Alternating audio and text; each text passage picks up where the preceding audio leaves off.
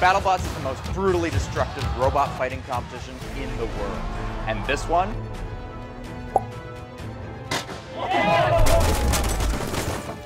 This one's ours.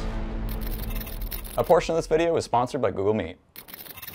You guys have been bugging me to build a BattleBot for years now. Unfortunately, building a BattleBot is a full-time job.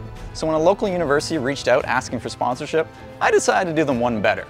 And I put the full resources and might of Hacksmith Industries at their disposal to build a BattleBot. Hey guys. Nice to meet you guys. Welcome. Nice to meet you. Hello, we are the Waterloo BattleBots team. We are hoping to pitch to you the first AI BattleBot. We already had decided we were sponsoring the team, assuming their idea was reasonable. So we were kind of sitting there posturing, sitting back in our nice chairs with our notepads, trying to stress them out a little bit. So they had stuff running in the simulator, running the same code that they planned to run on the robot and on the drive station, already running in a simulator, running in Unity. That really proved that they have what it takes to write the autonomous code that they were planning. I think the pitch was really well put together. There was a lot more design that was already completed and finalized, and there was a couple of renders and figured out like how everything's gonna go together, how everything's gonna work, was really, really critical. So yeah. Yo! This is actually a briefcase of fake money. We'll cut you guys a check. This is amazing. Thank you guys so much. No problem. Welcome to the team. Thank you. This portion of this video was sponsored by Google Meet. Here at Hacksmith Industries, we use Google Meet constantly. Morning meetings, Hacksmith.store brainstorming, and even for talking to our fans. If you don't know what Google Meet is, let me give you a rundown. It's like your virtual gathering spot. Sure, it's awesome for meetings and BattleBot strategy sessions, but it's also perfect for catching up with friends and family no matter where they are or what device they're on. Some of the features we love and use constantly are screen sharing and noise cancellation. Because as you know, things can get kinda hectic here.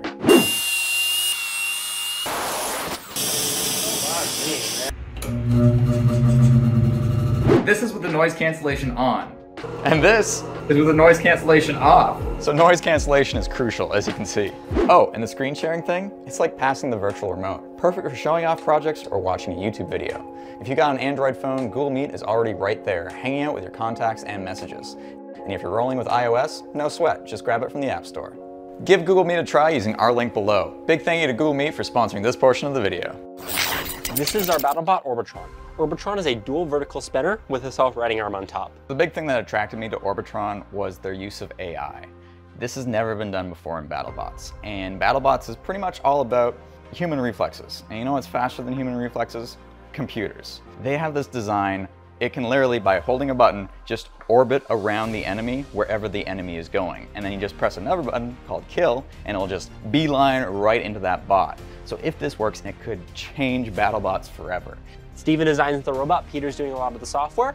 Then we have Adam, Ethan, Layla, and Matthew. They're gonna be helping with the electronics, the software, a bit more machining, assembly. Steven and Peter, who are brothers, actually got second place at the first World Championship in 2018.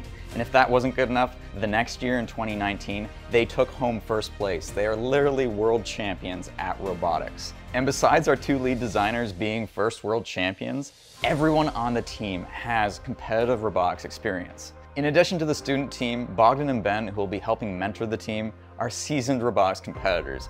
So besides footing the bill for most of what they need, we're also able to connect them with all of our sponsors and manufacturing partners, enabling the team to get heavy discounts and sometimes even free components. When the team came to us, they had received sponsorship from the University of Waterloo of about $10,000. Rapid Enterprises, they're doing the machine frame components for us. Aligu donated a few 3D printers to the team at the university. There's Maxamps. Maxamps is the premier battery supplier for BattleBot. Trampa as well, they are one of the most popular ESC manufacturers for BattleBots. DemTool is a local machine shop. They're the ones that machine some of the aluminum pieces. Princess Auto, one of our main channel sponsors, threw some gift cards at the team to use for supplies. BattleBots always feels like the next step up from whatever I've done. I think we're all super excited because it's a really fun sport, and I think it's something we can do really well in. Most teams, when they want to compete in BattleBots, they start in the lower weight classes. We're jumping straight up to 250 pounds. We're going straight to the top. Whenever you're starting a big complex project like this, the first thing to do is you want to prototype. So we've had Steven send us the CAD files for the whole frame. We're going to be 3D printing them on our Bamboo Labs printers. We're going to put it together, see how it goes together, see what changes we need to make sure the design works, and we'll go from there. So up to this point, we've made the plastic bot. We 3D printed it here. And Peter's been working on a lot of the software. Now we're validating that against the PlasticBot out in our shop. Just waiting for our metal frame pieces to come in and then full steam ahead on the chassis. Hey Peter. Yeah? What do we have here? I just unplugged it. So we got WASDA right now. Almost there.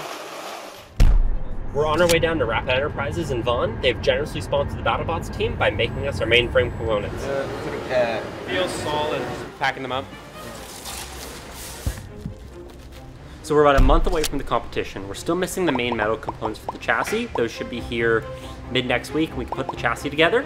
For now, we're still testing driving the PlasticBot around. We now have the camera set up, trying to track its movement with the gyro. And we finally got the weapon motors last week. So we hooked those up to the ESCs and we're gonna spin them up for the first time. Our frame pieces finally showed up. It's time to put the chassis together. Pretty fast, guys. Some of the holes aren't drilled, so we're gonna have to mark those and drill them, tap them ourselves. The chassis went together as intended. We got the wheels on. No motors, no electronics yet, but that'll come the next time it goes together. We're still a little bit worried about the weight. We weighed it in. We think reasonable, but it's still, there's a lot of metal there, and there's a lot more that has to come. So today we want to get the electronics in the bot, or at least start getting them test fitted, see what our wires look like, all that. We also want to get this spinner assemblies tested without the spinners. We're still waiting for the actual spinners to come in. End of next week is the goal, so more time crunches. But we want to get the motors mounted, we want to get the motors spinning, and we want to get the pulleys in to validate our belt lengths and make sure the belts have tension. And I'm very excited to see this doing appropriate things to other things. Can we talk about this power adapter right here that's just hanging loosely? Oh. That's chaos! Well, apparently that's fine and it's normal, so... Yeah, I guess so. Alright, sorry. What you're about to show me? Okay, so this is our robot controller GUI. Mm-hmm. And right now, this is the field in simulation. And as you can see here, the field is not quite aligned with the corners of our GUI. So what we can do now is adjust these around so that they line up. So in the field, when we set up the camera, we don't have to set it up exactly. We can just manually adjust it to whatever we need. Something tells me you've done this before. You don't like to brag, but... A little bit. A little bit. Today we got our first working demo of the autonomous driving. So we have a simple 2 control schemes. We got avoid and kill. So that was totally automatic, and it nicely aligned it, so then I'm not gonna overshoot them. Let's go! so, actually, I can see it on all of them. All the tires are coming off. Oh no. 1, 2, this one is walking. The tires are shifting. We're not exactly sure why. Ethan has a good point in that we did not sand these or degrease them before we casted them. So there's likely a bonding issue because we want the polyurethane to adhere to the actual core as well. But I would think that the physical grooves you can see there would hold it on laterally, but that's not the case. Like literally. I'm just taking the rubber off. It just came off. We've gone and made some changes. We took the wheel, we sandblasted it, so now we got a nice rough surface that the urethane should have a nice good grab on. We're tapping these holes, and we're going to install these big lugs, like tread lugs, that are going to go in here, and the urethane is going to be cast around to help hold the wheel on. And we're properly degreasing the parts, removing all the oils, anything off the surface. So it should stick amazingly, or should stick a lot better than it did last time. Are you hiding the dread and anxiety that comes with building a BattleBot for a competition? So I've been building competitive robots for 8 years at this point. I'm good at suppressing those feelings. If you break the momentum, you're never gonna get it done. You see a problem, you gotta fix it. It's all you can do. Are these guys good at suppressing their feelings about the project? All of them have also done competitive robotics for 4 or 5 years, so I hope so. Seems like it. You're not nervous over there, are you? You're looking nervous. I think it'll be okay. Are you nervous, Bogdan? No, I've also done competitive robotics for 5 or 6 years. Just because you've done competitive robotics doesn't mean you've won competitions for robotics, Actually, no. I'm the champion of Canada for mechatronics in skills. So. Wow, brag about it. Brag about it. Check this out. Oh, let's put it from the bottom. Did you say check this out, and then you tried doing it, and then nothing happened? Shh. I didn't see that. Champion of Canadian robotics. I thought they moved right here, the bottom everybody. screws already. Okay. I worked in a team of 2, not in a team of like 8. Yeah, and the other person probably did all the work, eh? Yeah, you know I could replace you with a tripod, right?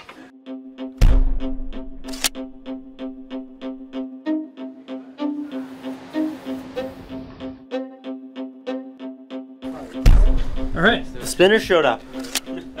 Let's go see. This is only the most important part of the robot. It's the last missing piece of the puzzle. Oh, nice. So that doesn't have the holes. Do you guys know who your competition is? They are a giant horizontal spinner, so our spinners go on this axis, so they spin up like that. Theirs is much bigger, it's probably the width of our robot, and then it spins like that. Does it have a name? It is Roundhouse. So this is our bot, and we thought this was moderately sized, and this is the size of Roundhouse's weapon, roughly. It's bigger than our bot in every dimension. The question is, can we take one big hit from a weapon that was 80 pounds, is that long and that wide? Like, I'm pretty sure that's comparable to the amount of energy in Tombstone, and we've seen what robots of this size and just as robust build have taken from Tombstone, and it's not pretty. So Bogdan, how's your confidence now? What's the confidence level at now that you've seen the weapon?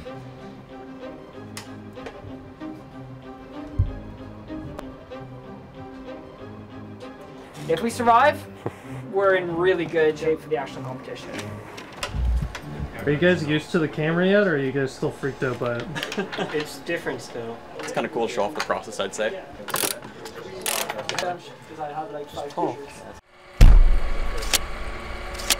Okay. What did we change from last time? We changed the tires, which you can't see, but internally they're different. That's the main thing for performance-wise. Otherwise, there's some paint on there. It's assembled a little bit nicer. So yeah, the real thing we want to test right now is if we turn, do the tires delaminate or come off the sides? No, what are we gonna do, Peter? We're gonna make it faster. It's gonna zoom. How much power do you have now, Steven? 30%. Are you scared? Yes, because I don't know which way is forward. You just feel it in my hand. You can't. You know where our thermal camera is? It's a little warm. The AC is at 34 degrees. Batteries are really cold. It's good. That's all good still. No issues. We are installing first spinner. You have a shaft. There you go. That was easy. Does it spin? Ah, that's balanced. It's asymmetric, but it's balanced because we have the tooth over here, so that's a lot of extra mass. And so then on this side, if you notice, this pocket is a little bit shallower than the side ones. So then the center of mass is still on the axis. So even though it's asymmetric, you'll see it doesn't fall at any one point. We love what we do here at Hacksmith Industries, and it's all thanks to our YouTube members who help support this channel and our crazy projects. If you want to become a YouTube member, it's as simple as clicking the join button right next to subscribe. You'll get access to behind the scenes content, early releases of videos, and discounts at Hacksmith.store. I'll see you in the next members update. Take the MOSFETs and combine them into one. So basically, yesterday we got most of this thing together and tried to run some calibration on the motor. And what we think happened is one of the lugs was a little bit loose, and because of that, the calibration value was off.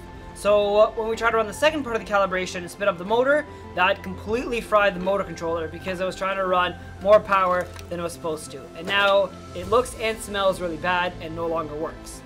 Luckily, we figured out what some of the issues were and figured out how to do it properly. And now that we know how to do it, we can replace all the speed controllers, re-extend all the wires, and hopefully get the robot driving by tomorrow. How's the stress level with the blow-ups last night? These are $700 ESCs. We only have 4 spares. We are ordering more, but at this rate, or 2 in the last 2 days, It's fine. but the competition will be out.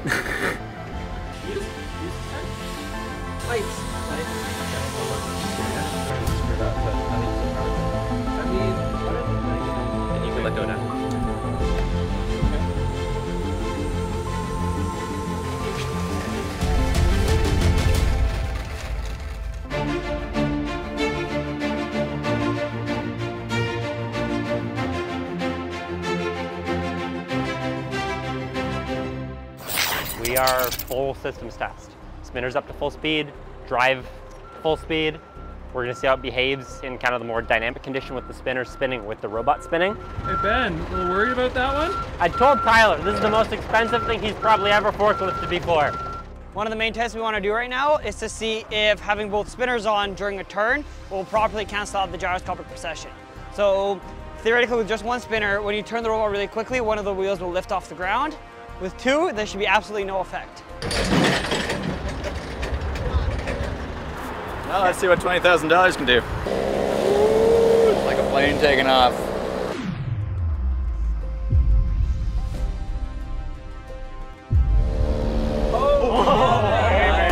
Let's go. That's the whole reason we do two spinners. It's that spin right there.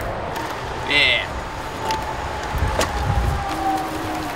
It's the domestic robot from Warframe. We built the small prototype for them, but then we want to make it bigger for their 10th anniversary celebration. Warframe is an amazing game with space combat and aliens and robots. It's exactly what we're into. If you don't get that bot going, you guys have to forfeit the match. You know that, right? Oh boy. Oh!